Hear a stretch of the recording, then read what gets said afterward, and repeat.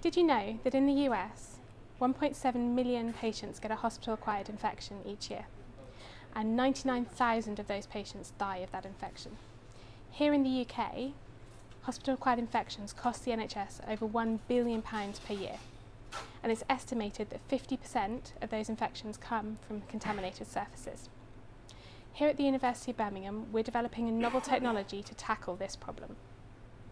I'm Felicity de Cogan, and I work at the Institute of Microbiology and Infection at the University of Birmingham. In my research, we develop novel biomedical solutions for clinical problems.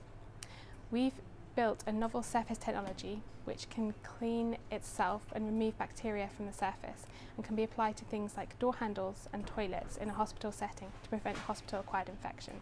And we've shown that this surface technology can kill all the MRSA on a surface in less than 5 minutes.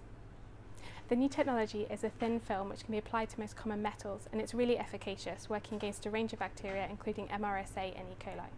It also can protect the metals because it prevents corrosion, which is triggered by the bacteria when they colonise the surfaces. The new surface technology is extremely durable and it can last for an extended period of time, and our current trials are showing that it's working at least 2 years after installation.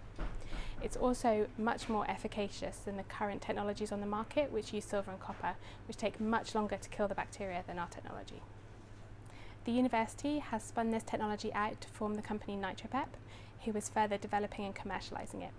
And here at the university, we're partnering with local NHS trusts to roll this technology out across the NHS so that we can really help make a difference to patients' lives.